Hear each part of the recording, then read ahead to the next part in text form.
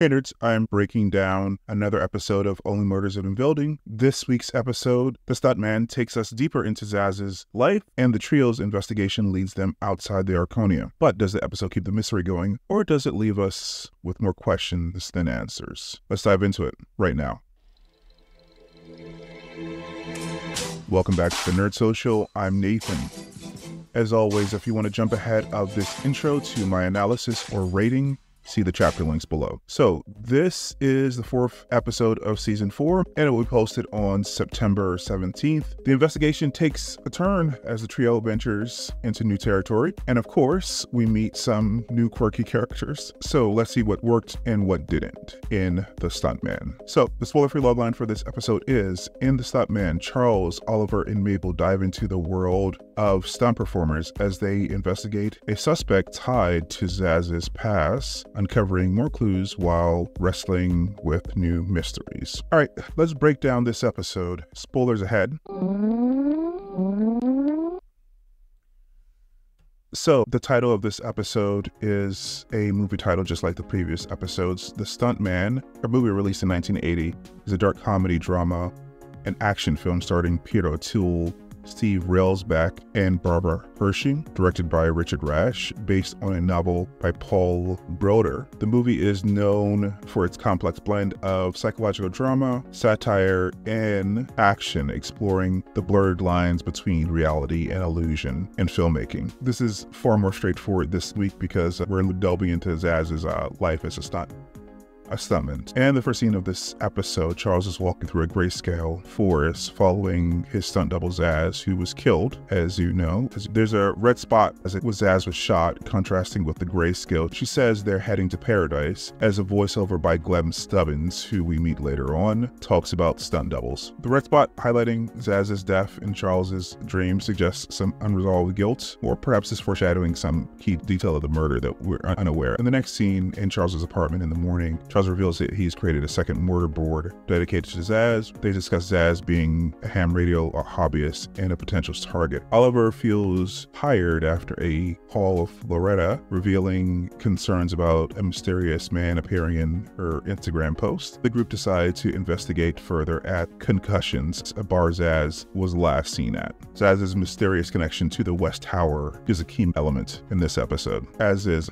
Oliver's suspicion about the mystery himbo in Loretta's Instagram photos. Then we jump over to the West Tower apartments. Mabel is squatting in the West Tower, and Howard asks to help with his podcast about animals. But Mabel is focused on the case and asks him to sit with the hopes of catching Dudenoff, because she doesn't think that Dudenoff is actually in Portugal, which will of course cause some tension later on in the episode. Later on the elevator, the trio head to Concussions to investigate. Oliver reveals that he's been using a fake Instagram account, or a Finsta, to spy on Loretta. He jokes in the elevator about Ronnie, the alter ego, Oliver's fictional avatar. At the bar Concussions, the stuntman bar, the trio are unwelcome by the bar patrons, upset that they can't give Sazz a stuntman's funeral because there's no body, and thinking the trio is trying to profit off her death. They also meet Glenn Stubbins, Gilroy's stunt double, who resembles Ben. Glenn blames the Feckers for Ben's death, and they notice a purple light in the back room, which is the same as the one in Zazz's Instagram photo the day of her death. If you didn't catch my review, and there's a link above if you need to check it out, this is the character I was alluding to that I didn't really like. Yeah, Glenn's character was definitely a miss for me. Paul Rudd's Irish accent is terrible, which I guess is part of the joke, and I like Rudd, but I question the wisdom of the decision to bring an actor back as a different character in the season following the season his previous character was killed off. So anyway, outside the bar in the next scene, Glenn pleads with Charles to help him find work, and Charles and Mabel convince Glenn to tell them about Dr. Maggie, who he describes as an exorcist for stuntmen. She's a chiropractor. Charles wants to investigate Dr. Maggie alone, feeling guilty about Zazz's death. Yeah, and I didn't mention this before, but Glenn is obviously crazy. Back at the Arconia, Howard is alone in Mabel's apartment, and someone slips a flyer underneath the door for the Only Murders movie, leading to his decision to leave the apartment. In the next scene, he's auditioning in the East Tower. Howard auditions for a role in the movie adaptation of the podcast, but doesn't get the part. The brothers take him under their wing to nurture him. Back at Dr. Maggie's office in the back of the bar, Charles gets an adjustment by Dr. Maggie, who suggests that Sazz was in pain a lot and she was planning to retire due to a difficult relationship. This could be another clue. It could just be pointing to Sazz's relationship with Charles, which is what Charles assumes could be talking about Jan, or it could be talking about someone else. And the next scene at Oliver's apartment, Oliver continues obsessing over Loretta and confesses that he almost proposed to her in LA but didn't due to fear. Howard also comes in and quits his job as apartment sitter and gives Mabel the pigback and then takes it away from her again. This has nothing to do with the investigation, but it deepens Oliver a little bit. Back at Dr. Maggie's office, while being adjusted, Charles has another dream of Sazz, this time referencing Paradise again, and talking about getting away. And there are more bloodstains all over her body, not just a bullet wound that killed her, but all the injuries that she took on being his stunt double. The next scene, Mabel goes to the West Tower and she confronts the Westies, who she previously in the episode said that might be a cult, and discovers they are running a rent control apartment scam. So they're not a cult. So this seemingly has no direct connection to Sazz's death, but it clears up some suspicion about the group, maybe, if they can be believed. I'm also very unclear about Anna's age in this episode. I thought she was a teenager, but she says that she's an adult here, and no one really questions her about this. I don't know if that's important, but something to put a pin in. Then we go over to Charles's apartment where the trio is playing Oh Hell, the card game. Mabel explains the Westies' rent scheme, Oliver frets over Loretta's mystery man, and Charles reflects on Sazz's sacrifices. Mabel deletes Oliver's Finsta for him, and Charles feels the need to do something for Sazz, leading him to take on her role in her funeral.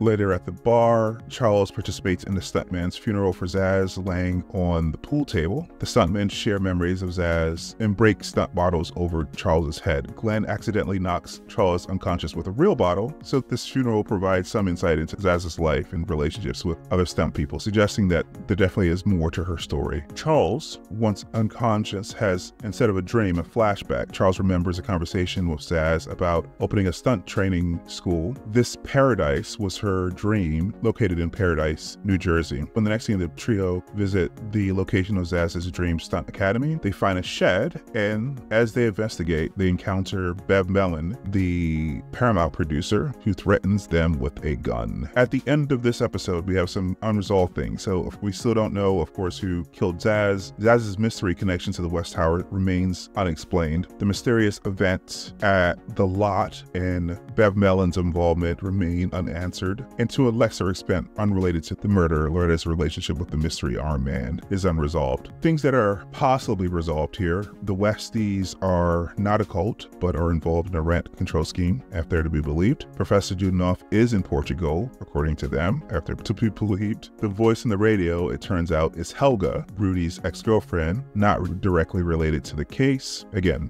after to be believed. She's talking about the last person who was asking questions was killed, and they say that she's never met Sazz. And of course, Sazz's Paradise, which was a clue earlier on in this episode, was the Stunt Academy in New Jersey. So, what did you think of the Stuntman? Did the new characters work for you, or were there some misses? Share your thoughts in the comments below. If you enjoyed this review, don't forget to like, share, and subscribe for more in-depth analysis of film and TV. See you in the next one, guys. Bye.